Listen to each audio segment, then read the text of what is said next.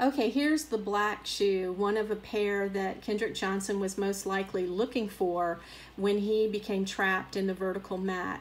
Many students testified that they shared this pair of shoes with Kendrick. He was not wearing the black shoes when he came into the gym. There were two pairs of shoes. He was wearing a white pair of shoes.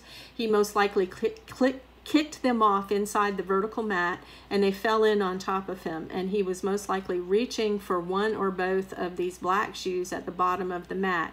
We don't know exactly how the black shoe was positioned inside the mat, because when the coach and the students pulled the mats down, everything went flying in different directions, and this shoe was found close to the body, and as you can see, it's in a little bit of the blood.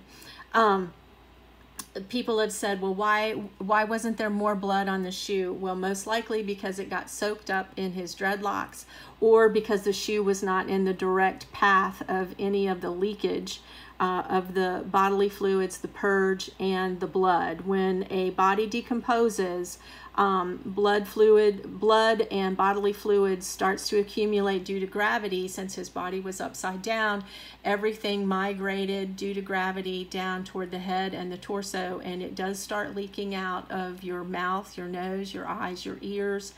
And so this shoe probably simply was not in the path of the leakage of bodily fluids. But I want everybody to understand there was two pairs of shoes. People say, well, if he was looking for a pair of shoes, why are they behind him in the mat? Well, he was looking for a different pair of shoes. Okay, hope we're all clear on that.